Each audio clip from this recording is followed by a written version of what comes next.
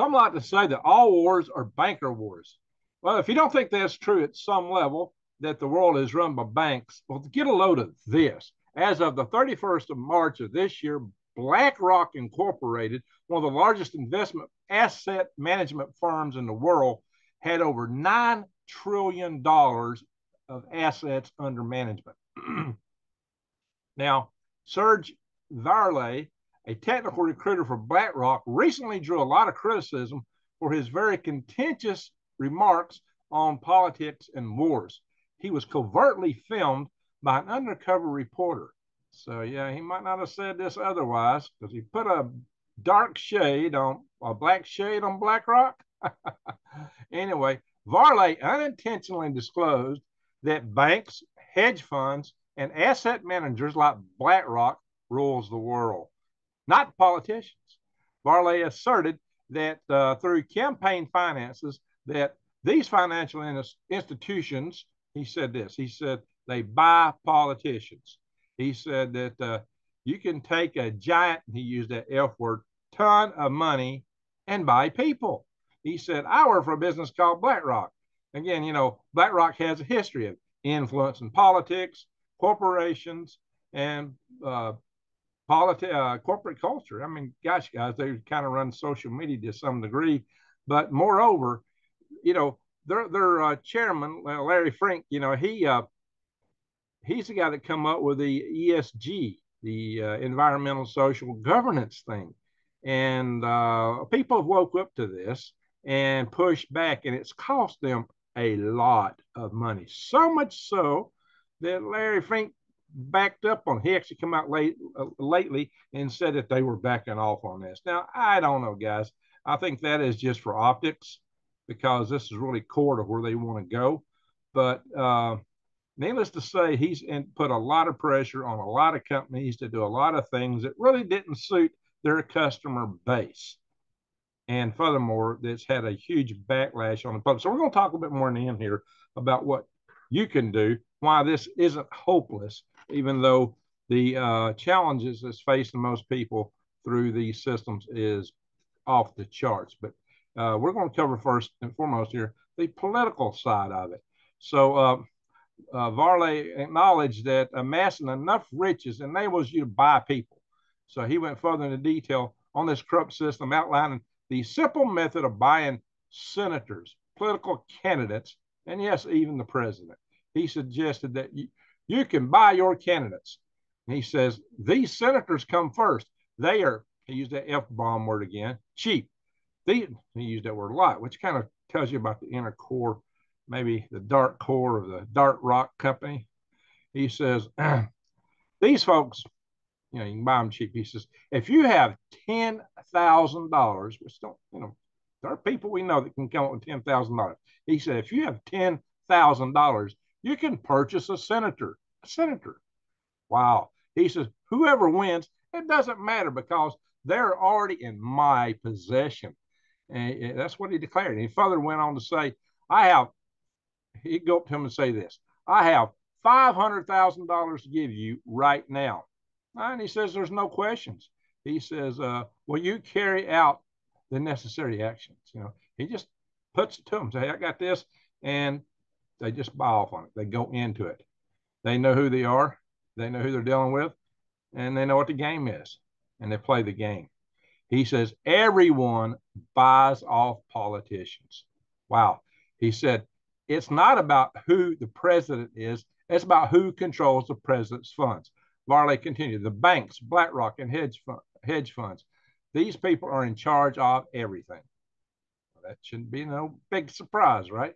He said, the BlackRock employee, Mr. Varley, he also admitted that his organization likes to stay out of the limelight since it's simpler to get away with such things if no one is watching. Well, you know, guess what? Everybody's got their eyes on them now, fortunately. Unfortunately, for BlackRock, this visibility has brought attention to its name in the media. No kidding. That's why they walk back, you know, publicly ESG. But yeah, let's see where that really goes. Varley, of course, was filmed by an undercover reporter. And after this, he removed his LinkedIn profile after that video was made public. Yeah, because why? Because BlackRock despises being in the spotlight, according to Varley himself. He declared that, oh, they don't want to make the news. They want people to talk about them. They don't want people to talk about them. They don't want to be anywhere in the radar. Guess what? Everybody's got a spotlight on them now, right? He went on to say, I suspect it's probably because it's easier to do things when people aren't thinking about it. Yeah, under the cover, especially when you're trying to pull the rug over people, right? When you're trying to totally manipulate things. You know, guys, it's all part of like the rent. You notice how you used to buy software, but now you got you basically rent it in installments. You know, the president of Ford laughed at Microsoft and says, you know, boy, I wished I could had a deal like you where I could rent everybody a car and force them to get a new one every year or every 2 years. Like you have to get the updates of Microsoft, the usually useless updates where they just juggle stuff around and call it a new version, and you got to pay for it all over again. Yeah, Microsoft. Yeah, who runs that? Who come up with that idea? So that's where they're trying to take everything because you will own nothing and you'll be happy. You're going to rent everything, including your underwear, apparently. Anyway, so to kind of bring some of this into perspective, let's talk about some of the politicians. We'll start with one that everybody knows about. As of 2021, Nancy Pelosi received an annual salary of $223,500 as House Speaker. Also, as of 2022, she had an estimated net worth of $120 million. Now, how do you go from making less than $250,000 a year to having a net worth of $120 million? Oh, yeah. Now, let's go back and talk about the senators. Senators are high. So, the Speaker of the House is pretty high. As of 2021, House member don't get as much, but as of 2021, the annual average salary for a U.S. senator is $174,000.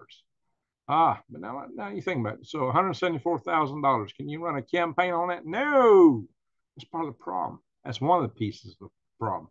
The cost of the average campaign for the U.S. Senate varies depending on the state and candidate, of course. According to reports by Open Secrets, the median fundraising total for a winning Senate campaign in each state from 1996 to 2018 was $7.6 million. And 2018, 35 Senate candidates won, spending an average of $15.7 million to do so. To serve 6 years to get that annual salary of $174,000. Wow. In 2020, the U.S. election cost $14 billion, making this the most expensive campaign in U.S. history. Yeah, so that's many millions per senator to run for office. That's part of the corruption. They fought campaign refinance, right? They fight term limits. We need to instigate some of these things and get them in the system. The median net worth of U.S. senators, though, is worth, in spite of their paltry, for possession of the whole $174,000 salary, the net worth of the average sitting U.S. senator was $2.4 million. Now, how do they get that? How do they come up with all that money on that little salary? Maybe they're bought off by a lot of people. If it's $10,000 a piece, of course, they also get tips. Yeah, invest in XYZ, do this, do that. They're some of the most brilliant investors in the world. Yeah. You ever actually met some of these senators and how, some of them aren't that brilliant. Some of them just aren't that bright, but they know, they can get put up on a podium and say all the right stuff and get elected. They're coaching this. Anyway, well, let's kind of look at the central bankers, for example. I mean, they're the ones in most charge, at least at federal policy at the bank. That don't mean that they're the richest bankers there are. By a long shot, no. But Jerome Powell is the current chair of the Federal Reserve. The salary of the chair of the Federal Reserve is set by the U.S. Congress. And for 2019, the annual salary of a Fed chairman was $203,500. Jerome Powell's net worth is estimated to be somewhere between $18 and $55 million, according to different sources. Do we really know for sure? Of course not. So what's all this bring us, guys? It tells us what we already know. This is a confirmation that the system is corrupt, and it gives you some idea of who is doing the corrupting. It's that old adage, he who has the gold makes the rule. That's the devil's golden rule.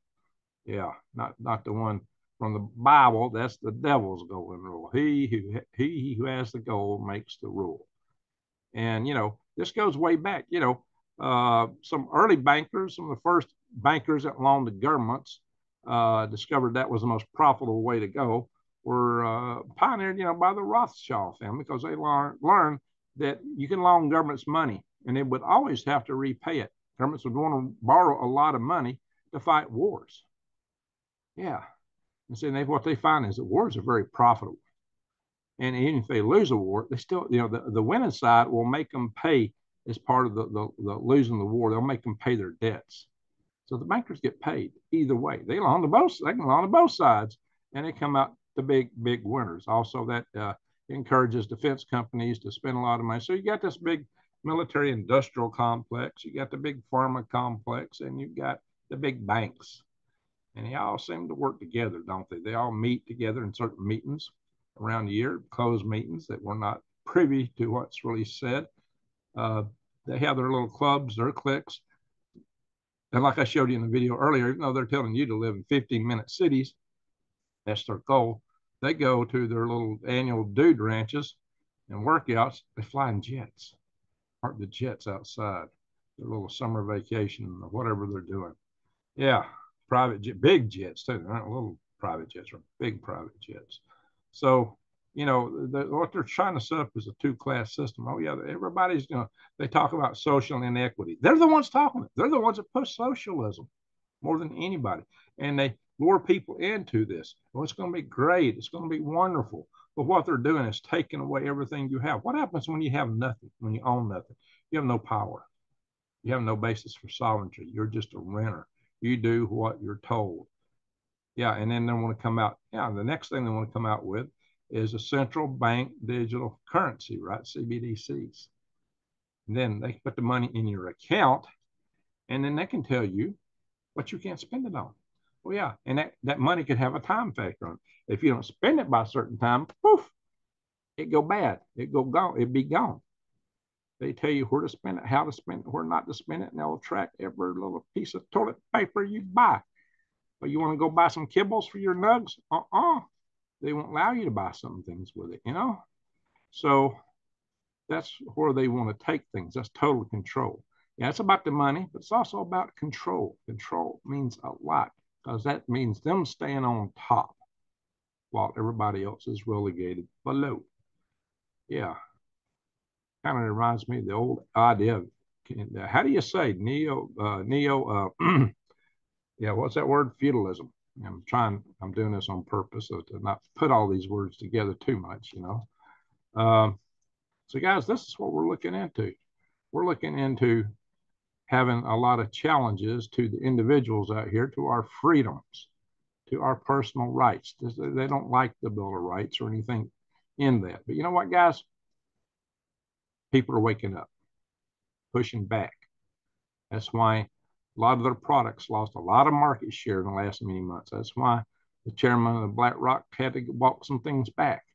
That's why companies are losing a lot of money for following the dictates they set up for a lot of those companies. Yeah, a lot of that comes from them. They've pushed a lot of these companies into that.